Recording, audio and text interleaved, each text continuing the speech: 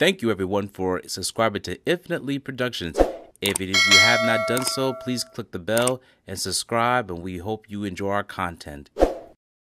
A rat in the eyes of the mob, and he certainly helped the federal government in its fight against the mob. Joe Valachi's testimony. He worked for years as a foot soldier in the New York Mafia.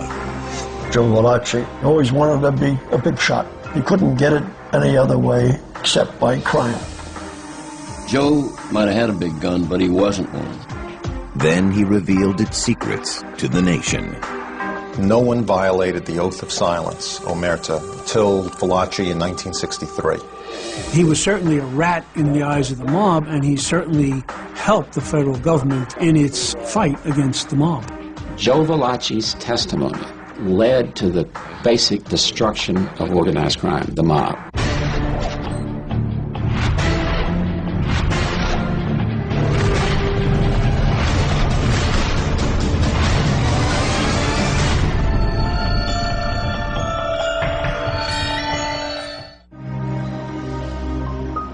Today, made men, pinky rings, and an oath of secrecy called omerta seem as American as apple pie. Their stories populate respected television shows, bestsellers, and award-winning movies. And it's not just fiction. The exploits of real-life mobsters like John Gotti and Sammy the Bull Gravano are legend. But it wasn't always that way. There is nothing mysterious about the manner in which the Federal Bureau of Investigation works.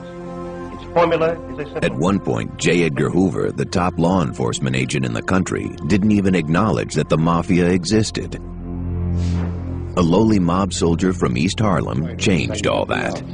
This here, what I'm telling you, what I'm exposing to you and the press and everybody, this is my doom. Joe Valachi decided to come out of the cold and come into the light and destroy what he had been a party of. And that decision was the most momentous decision in his life, and it was the most momentous decision in the history of the mob. To what? Destroy them. Destroy who? The Cosa Nostra leaders, the bosses, the whole thing that exists. You want to destroy the whole syndicate, the whole organization. That's right, yeah. According to Joe Valachi, this decision had its origin in a simple kiss.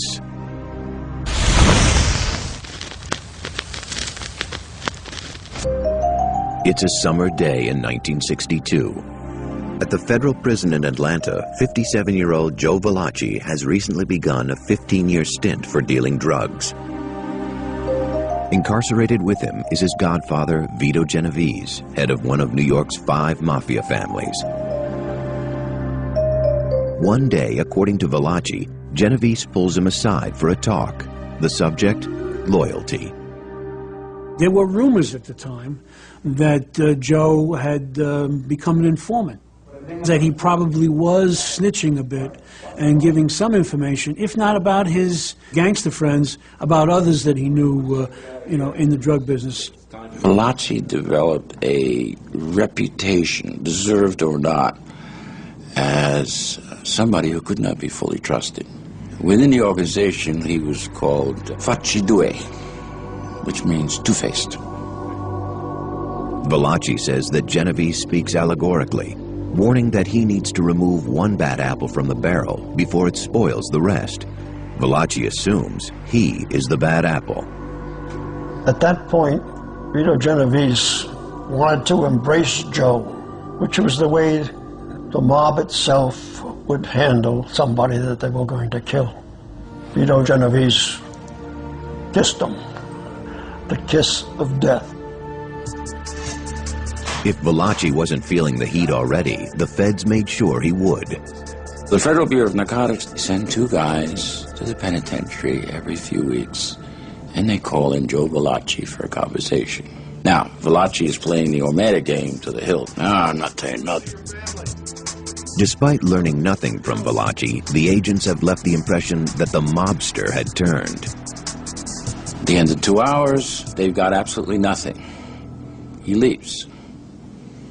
They've got everything. Why? prison grapevine. Prisoners began to talk about Joe's chummy relationship with federal agents. It was designed to get Joe Valachi into very serious trouble. That strategy may have worked. As the months dragged on, Valachi became increasingly fearful. He went to the authorities and requested to be put in solitary confinement. He ends up telling them, put me in the hole. Eventually, however, when he refuses to explain why he wants to be in a hole, they let him out and put him back in general population. On June 22, 1962, during a rare walk in the prison yard, a chain-smoking Valachi noticed several inmates following him, sent by Genovese, he thought, to kill him. Valachi picked up a lead pipe. He erupted, beating one of the inmates to death. Then Valachi realized that he'd mistaken a small-time hood with no mob ties for a rival gangster. Valachi has said a couple of times that he was embarrassed that he killed this guy who didn't deserve to be killed. He made a mistake. He didn't feel sorry that he killed the guy, but he was embarrassed that he made a mistake and killed the wrong guy. He was just sorry he didn't kill the right guy. When Valachi learned that he now faced the death penalty for the murder, he had a choice to make: honor his oath to the family or save his skin. Valachi contacted U.S. Attorney Robert Morgenthau in New York City, using a go-between with mob ties. The U.S. Attorney arranged for Valachi's charges to be reduced to second-degree murder. The same day they sentenced him, the feds moved Valachi to New York's Westchester County Jail. There, the government would assign a veteran FBI agent named James Flynn to Valachi's case. Flynn had spent years compiling an extensive file on the mob. His first attempts to interrogate Valachi didn't go well. I could see that there was a definite hatred on Joe's part against anybody in law enforcement at that point. He would talk, he would not talk. He would recognize the fact that you were in the room, and he'd stop talking altogether. A week became 2 months. Flynn made little progress. I had it up to here, listening to him say the same thing over and over and over again. I began to find out after we started having our personal talks that he was a frightened, terrorized man, afraid of everything around him, hated everybody. He didn't have love for anybody. 2 words finally changed the tone of the interrogation. I said, Joe, I'm going to tell you one word, and I want you to give me the other. If you don't give it to me, I said, we're finished. I said, Cosa. He says, Cosa Nostra. You know about it. I said, yes, Joe, we know about it. I said, so what do you want from me? What I want from you is what you can tell me about Cosa Nostra. You belong to it? Yes. I don't. You tell me what you know. And that started it. Flynn had taken a guess. He'd heard wiretaps referring to Cosa Nostra, but he and his fellow agents weren't sure what it meant. A year later, in September 1963, Valachi appeared before the Senate Subcommittee on Investigation, headed by the senior senator from Arkansas, John McClellan. The hearings and Valachi's testimony were televised live. Our first witness today, Joseph Valachi, who is presently in the custody of federal officials serving a sentence for upon convictions had in our court. He seemed to be singularly unimpressed with the fact that it was the Senate. There is a sense in which I don't think he realized the significance of what he was doing. He was just doing it.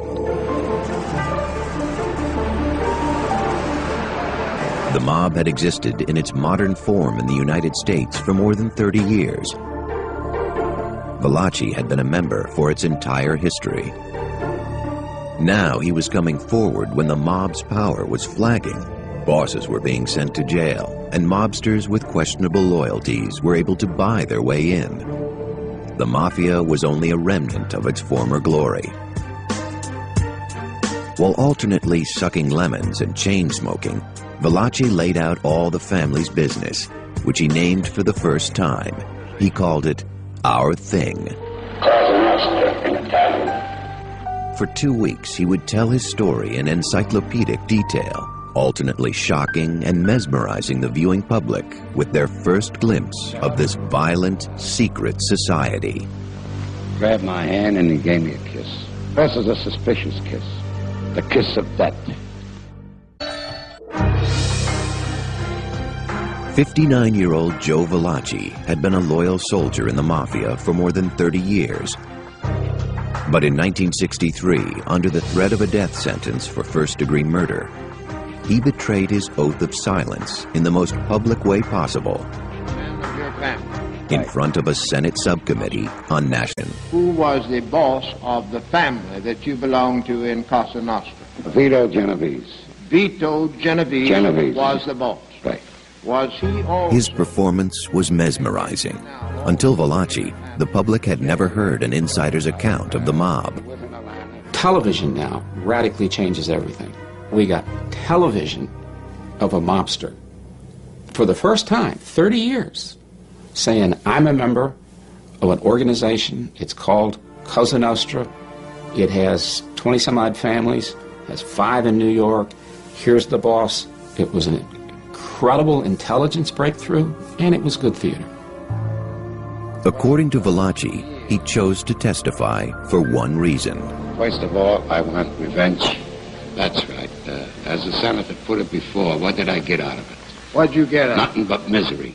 He cracks jokes, laughs at law enforcement, laughs at the mob, even laughs at times at himself. Nothing else. Is it a tragedy? Is it a comedy? It's a tragicomedy. Well, he had the knife and the gun on the table. I repeated some words he told me, but I only could explain what he meant. I could repeat the words, but they were in Sicilian. You repeated, but you didn't understand what they meant. Right. He went on to explain that you lived by the gun and by the knife, and you died by the gun and by the knife. He recites the bloodiest of bloody murders. He lets us know that he has been a part of a world that is cruel and evil and corrupt and venal and vicious. When you said you'd find him, what did you mean by that? I get him. They can't find him means they can't find him to shoot him. So I said, I'll find him. What does that mean in your terms? Does that mean that you were agreeing yourself to kill him? Oh, yes, Senator. When you were chosen for this job, did you have any choice? Is this something you had to do when you were asked to do it? Well, you see, now a thought like that never even enters our mind. With the spotlight on him and those senators sitting up there behind that long desk in that red velvet room, in his own mind, he was a hero, but he also saw himself as a traitor. As a 59-year-old grandfather, Joe Valachi was fighting to survive, and the only thing he had to trade was information. Then he picks your finger. Who? The Godfather. Makes a little blood come out. In other words, that's to express the blood relation. Supposed to be like brothers. Valachi's life had been a struggle since the day he was born, September 22, 1904, in the Italian ghetto of East Harlem, New York. His parents, Marie and Dominic Valachi, had arrived from Naples, Italy, enticed by the promise of the American dream. His family's immigration experience was in some ways the first betrayal that Joe lived through. When they stepped off the boat on Ellis Island, they realized that was not the dream. What happened was they were handed a shovel and told, you got a job. 10 hours a day, digging ditches 6 days a week for 5 cents an hour. Joe was the second oldest of his parents' 6 children. He was part of a big family, lots of brothers and sisters. Lots of them died either at childbirth or in the early days after. Mother and father were uneducated. You could say he was a typical resident of East Harlem in the early 1900s. Typical in that he and his family were desperately poor and at the mercy of violent gangs that controlled street life in East Harlem's Italian community. When Joe's father did have work, he was harassed by a forerunner of the Italian mob, the Black Hand. Joe's dad had a push cart, and the Black Hand extorted $1 a week from him for protection. Dominic Valachi paid the $1 a week rather than have his produce stolen, have his cart damaged and broken by thugs. Valachi's father failed to meet the challenges of the new world. He drank to excess, then took it out on his wife and children. His mother always had a black eye. She was abused every day by the father, who was angry at life, angry at his situation, angry at the existence that the whole family was going through here in the American dream.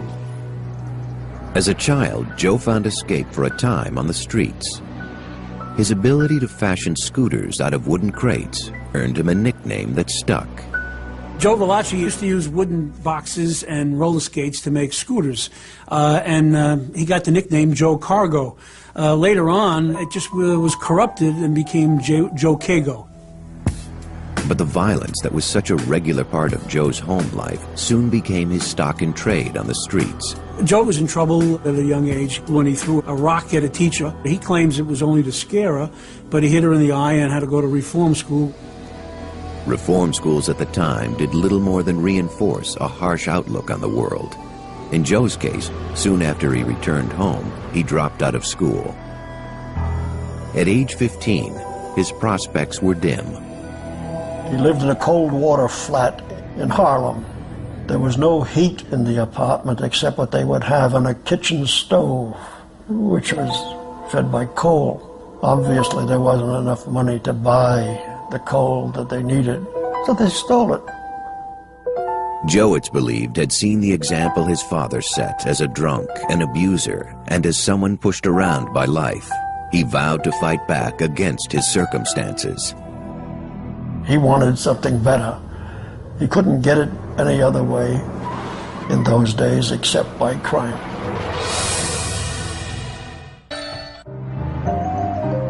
In 1922, as an 18-year-old, Joe Valachi joined up with a gang of East Harlem hoods who called themselves the Minutemen because of their ability to evade the cops at a moment's notice. They had a simple operation. You take a garbage can, you throw it through a window, you go in, you steal everything you can, you get in a car, and you drive away. It became one of the things that he could do, and he was good. He was a driver. Between 1919 and 1923, the gang burglarized hundreds of New York businesses. Joe later admitted that he preferred nonviolent burglary to other crimes.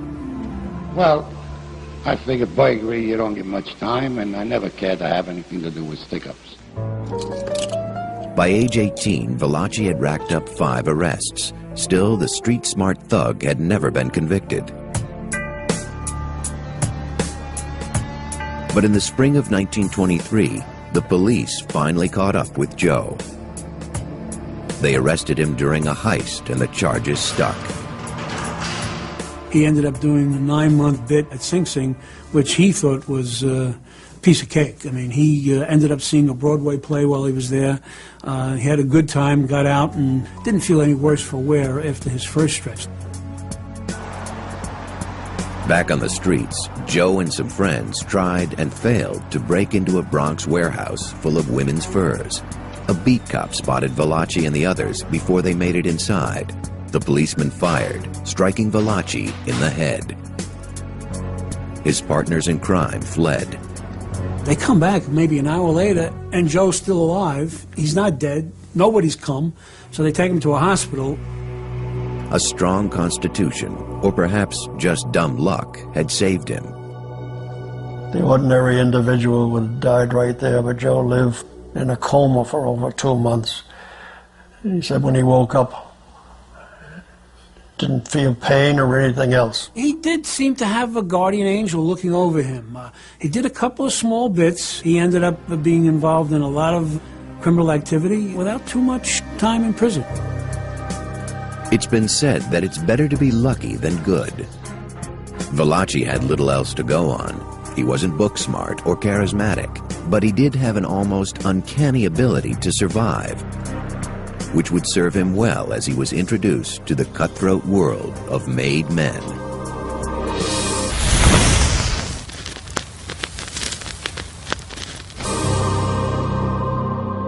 By now, the country was in the throes of the Depression. Soup kitchens were full, employment lines long. Joe Valachi sought opportunities outside the grim streets of East Harlem. He was just looking to make it, looking to get out of the neighborhood, so to speak, or looking to rise to the top of the neighborhood. Joe's own family offered no examples to follow. His father was a drunk and would soon die from alcoholism. His older brother had been institutionalized, and a younger brother had been killed, Valachi would later claim, by the police. But looking around, it wasn't hard for Joe to find role models. The men of respect in his neighborhood were easy to recognize. When the Depression hit, the only guys with real money in this country were the mob guys coming out of Prohibition. Cash, which was better than gold, right? As the Depression deepened, the racketeers looked to consolidate their power. It was a time of change in organized crime, when the modern mob truly came into being. In the late 20s and early 30s was the beginning of what's called the Castellamarez War. And during that period, it ended up with what would now be the Genovese and Gambino crime families at war against the other three crime families. The Mafia war gave ambitious and violent men like Valachi an opportunity. Valachi used a contact from Sing Sing to get an introduction to a member of what would soon be the Lucchese crime family. They gave him the signature test of mob loyalty.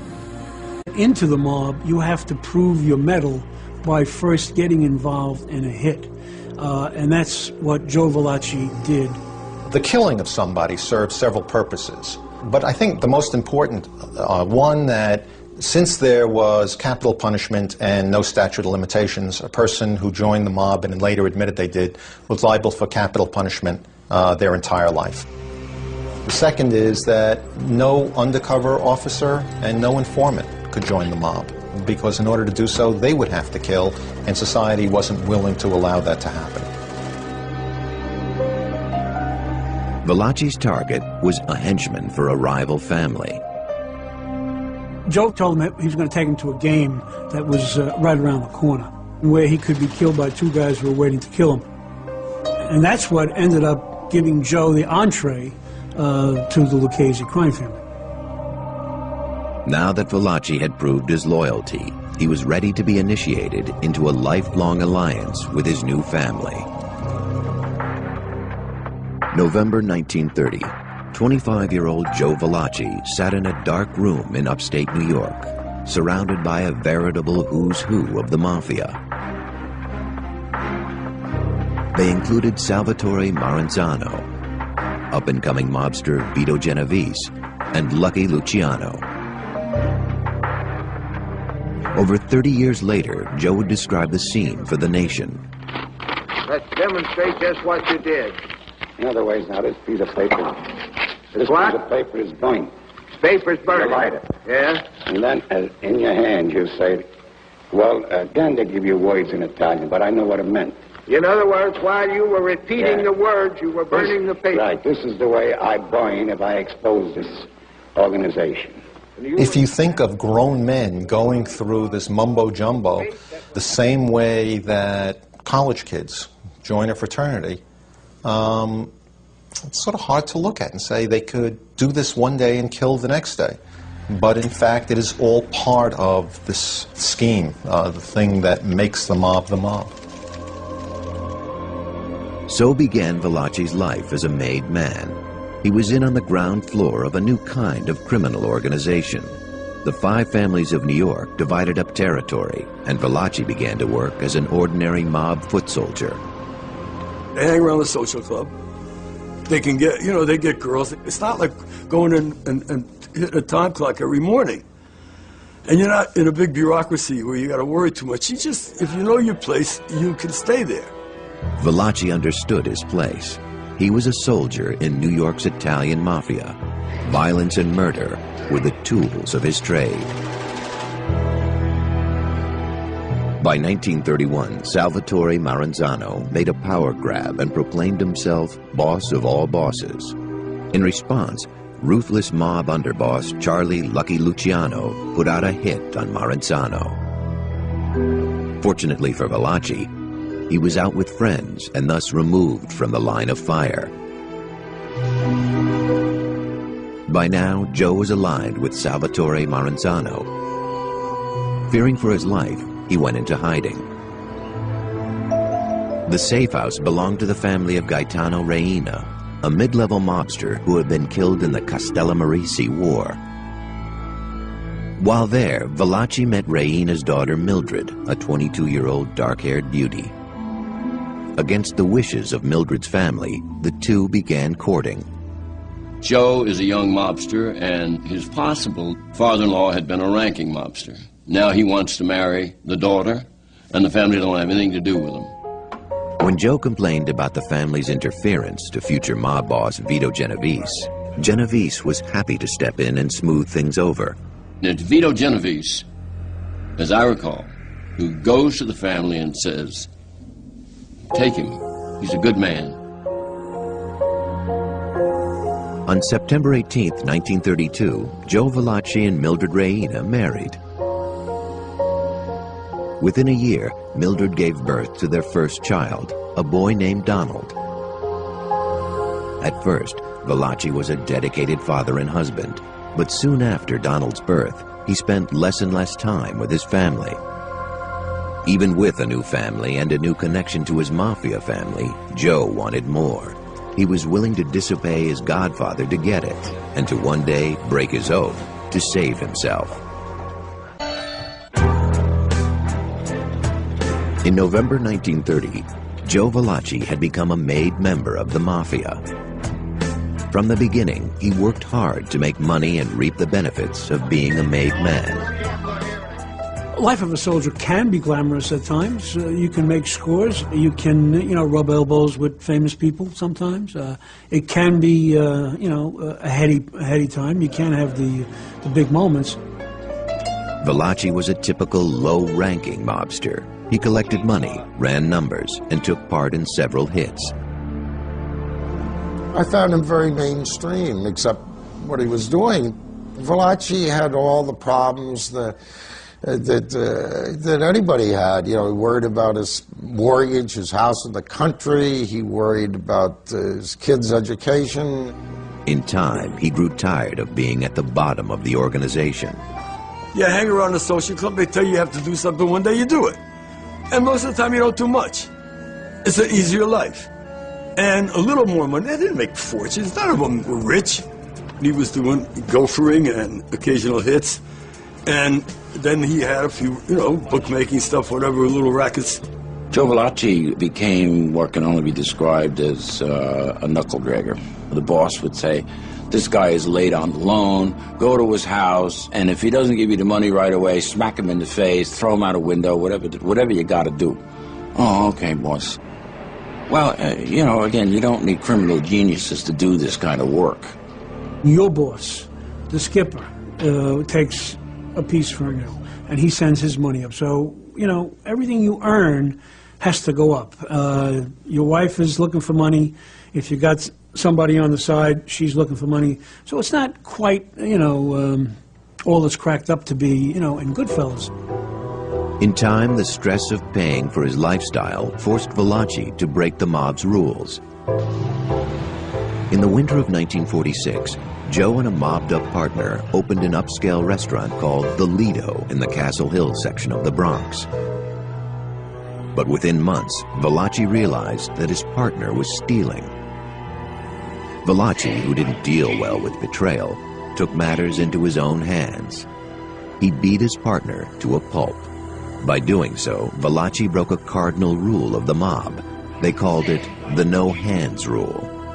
You could beat the hell out of an associate, but if it's a made man, no. And again, there was a very practical reasons for that.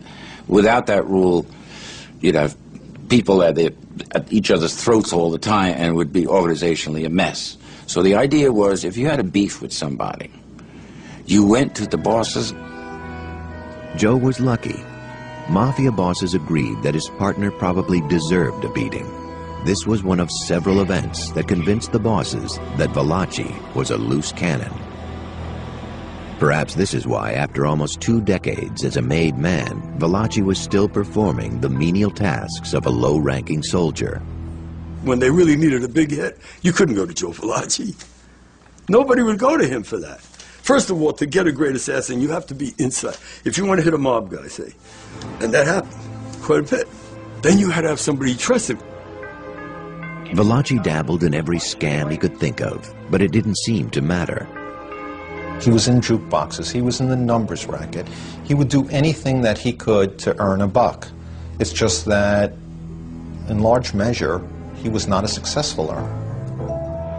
The mob did help Valachi out with one expensive leisure activity. He was an avid horse race fan and handicapper. By the 40s, he had gotten enough money together to purchase his own horse. They're not running in the Kentucky Derby. They weren't thoroughbreds. I think they were trotters. He wasn't big enough to get in there like and go do it by himself. And he'd been there forever. So they want to take care of these guys. Part of it is to make sure they don't become informers.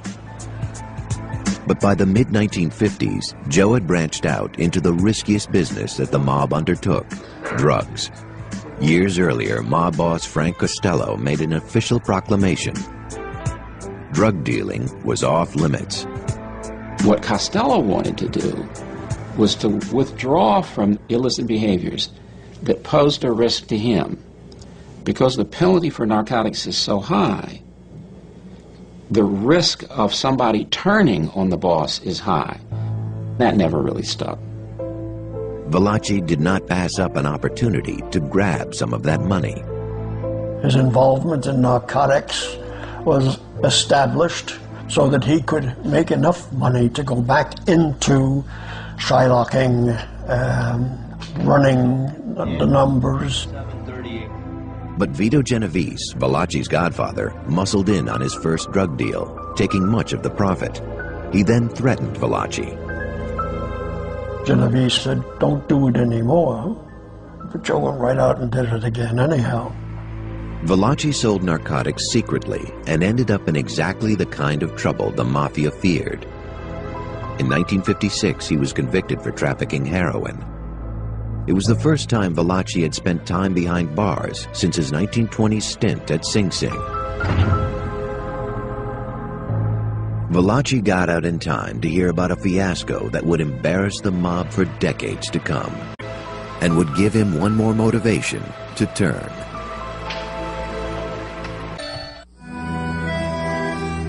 In the fall of 1957, mob families gathered for a summit in upstate New York.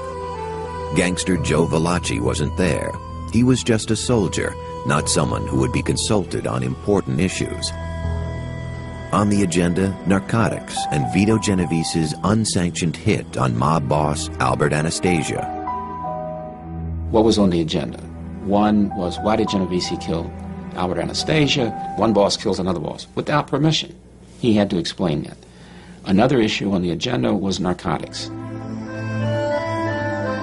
The rural Appalachian retreat had been picked because of its secluded location.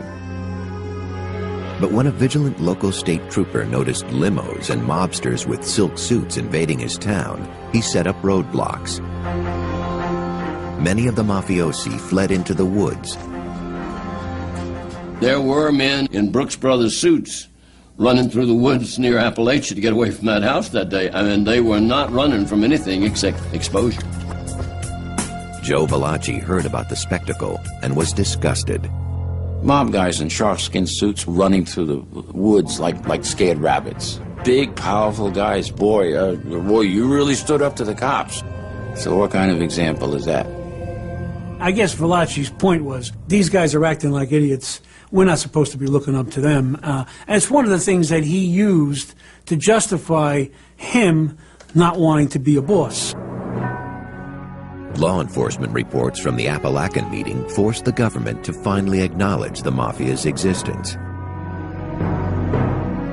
In the coming years, the Justice Department would make toppling the mob a priority.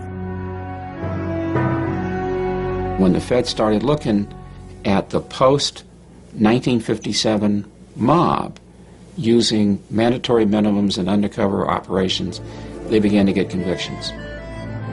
Within 2 years of Appalachian, boss Vito Genovese was convicted of dealing narcotics and sentenced to 15 years in prison. Then, in 1959, Valachi notched his second conviction for trafficking heroin from Italy. He skipped town rather than serve his sentence. Hoping for leniency, Joe decided to turn himself in to the feds after months on the lam. He knew this time around he faced a long prison sentence. Joe didn't have a chance. So all he wanted to do was to stay alive, but he wanted revenge, and revenge is what motivated him. And revenge is what I took advantage of. In prison, Valachi feared he was a marked man, so much so that he beat to death an inmate he mistakenly thought was out to kill him. At this point, Valachi fell into the hands of the FBI and the McClellan Committee. During this 14-month period of undeclared war and what you term declared war, do you know how many people were killed altogether during that time on either side or both sides? Senator, I got the score. The score was we lost 1, and they lost from 40 to 60. Valachi described the ritualistic nature of the mob. Everybody gets up and shake hands. They say a few more words together, which I can't recall. They also said in Sicilian. But did you know what they meant? Well, I never asked what it meant, but it meant like sort of in the style of an organization, or in that style. But you don't bother. I didn't bother. I never did bother. You never did what? I never bothered to find out what it meant, but I have an idea what it meant. Well, you had an idea. What was your idea? All tied up. Oh, we're all tied up. We're all together. All together. All together. Right. You sink together, hang together, live together. Yes. He spoke with an encyclopedic knowledge that some found hard to believe. He was a low-level member in one large family. How is he identifying people in these other families? He can tell his own history. How does he get this comprehensive knowledge? Some thought the government fed Valachi as much information as they received from him. At least in Chicago, they give you $200 a week. Over here, they want you to stop. That's the attitude the soldiers in New York took at that time. He was coached, and he became an expert on organized crime in Detroit, Cleveland, Chicago, Las Vegas, and so on, things he didn't know anything about.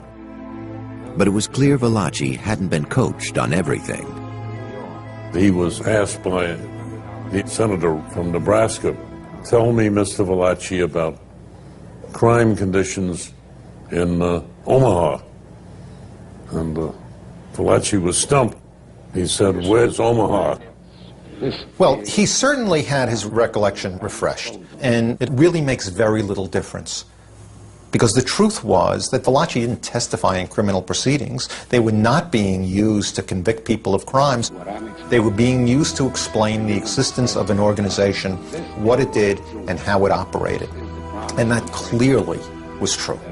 Now, even if I talk, I should never talk about this, and I'm doing so. That's my best way to That is the highest oath you took. Right. In other words, that was the most sacred in this organization. Right.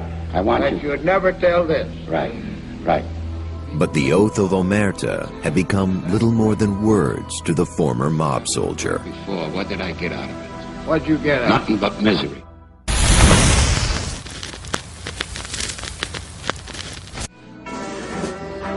In October 1963, after Joe Valachi testified before the McClellan Senate Subcommittee on Investigations, the Justice Department wasn't quite done with him. They housed him in the District of Columbia jail, where he enjoyed a few comforts, like being able to cook Italian specialties on a hot plate. He talked about his experiences in the mob, but left much of his personal life to the feds' imaginations. He loved to cook himself, by what he told us about how he would cook for his girlfriends. He never named them, surprisingly enough. He never gave the name of any woman that he was ever involved with that could be identified. In November 1963, just one day after President John F. Kennedy was assassinated, the Saturday Evening Post published an article written by journalist Peter Maas entitled Joe Valachi, the Killer Who Told on the Mob. Peter Maas had pored over film of the McClellan hearings for the article. 3 years later, he met Valachi. The feds had handpicked him to write Valachi's memoirs, a job that was not without its challenges. A segment of the Italian community appealed to the Justice Department to halt the book's publication. I had been voted public enemy #1 by the Sons of Italy, that I was slurring all Americans of Italian ancestry. After 2 years of legal wrangling, the Valachi Papers was published in the winter of 1968. Valachi had finally received the revenge he'd been seeking. But he was about to endure a final disappointment. The U.S. government had promised Valachi that they would relocate him to an island near Guam. Instead, he was shipped off to prison. Joe Valachi could look at a life and realize, I've lost it all. I had absolutely nothing. I lost my wife. I lost my children. I earned a few dollars here and a few dollars there. It's all gone. It's all been for nothing. 7 years after Valachi's testimony, his defection from the mob paved the way for the passage of new laws designed to prevent witness tampering, racketeering, and many of the other illicit mob activities. I know that that testimony materially led in 1970 to the Racketeer Influence and Corrupt Organization statute. We could not get the wiretap statute, which was a major change in the way we gathered evidence. But Valachi, McClellan Committee, made that possible. On April 3, 1971, at La Tuna Federal Corrections Institute in El Paso, Texas, Joseph Michael Valachi died of a heart attack at the age of 67. There was no funeral. The former Mafia soldier from East Harlem had long since been estranged from his wife and son. The only acknowledgement of his death came from a mysterious woman named Marie Jackson, who claimed Valachi's remains. In 1972, The Valachi Papers, a movie based on Maas's book, premiered. It starred Charles Bronson and had a successful but brief run at theaters. It's not a very good movie, and if you're Joe Valachi, you would not be very impressed by it. But another movie released that year would come to define the Mafia genre. The Godfather, based on the book by Mario Puzo, directed by Francis Ford Coppola, broke box office records. The Godfather couldn't have happened without Valachi. I mean, all of that stuff that became embedded in everybody's minds were brilliantly brought out by that movie. You know, it was just great.